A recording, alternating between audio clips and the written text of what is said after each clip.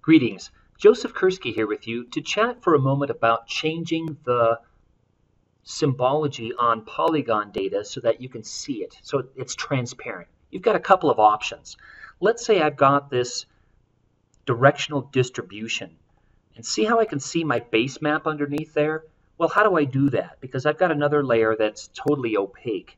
Well, one option is I can go over to the properties inside that layer, and I can go to the display tab. If I click on transparent, then just as it implies, I can adjust that transparency of that particular layer.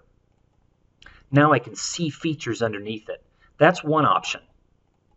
Another option is you can actually make that symbology into some sort of a hatch or other pattern so that you can see data below it.